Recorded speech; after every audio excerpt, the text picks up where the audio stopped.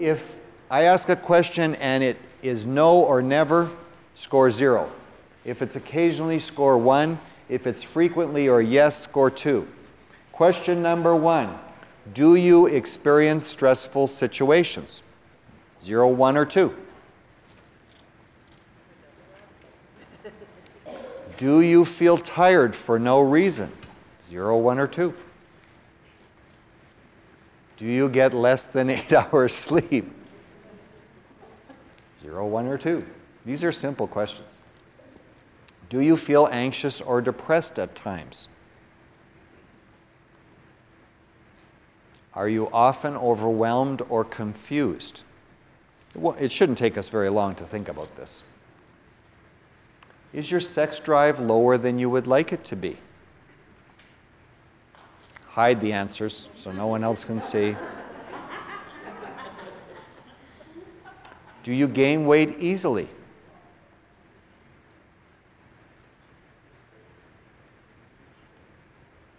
Are you currently dieting?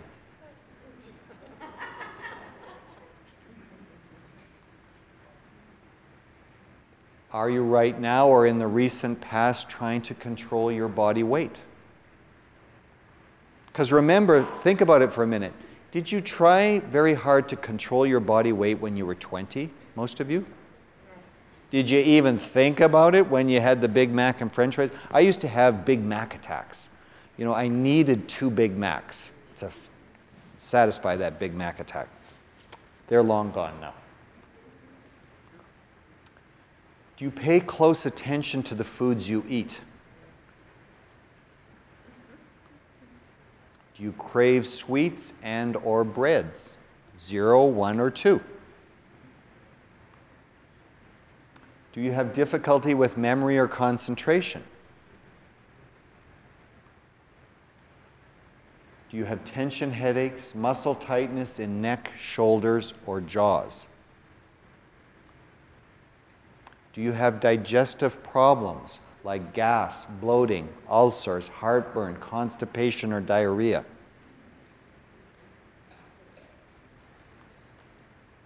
Do you get sick, catch colds, or the flu? So, has anyone not finished their questionnaire? Has everyone added all those little numbers, kept them secret from your neighbor, because God knows we don't want them to know how we're feeling? And you should have a number. That's your adrenal stress score today. It'll be different in 3 months. It'll be different in a year. But today, if your score is 0 to 5, you're a relaxed Jack. Don't change anything. You are doing great. If you are 6 to 10, you're strained Jane. You may have an overactive stress response with elevated cortisol. You need to change your lifestyle, but don't stress about it because your score will go up. If you're 11 above, you have problems. Stress is adversely affecting your life.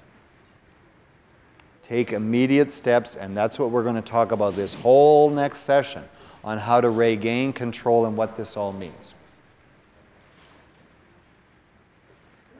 That poor guy knows what it means. I think it's stress.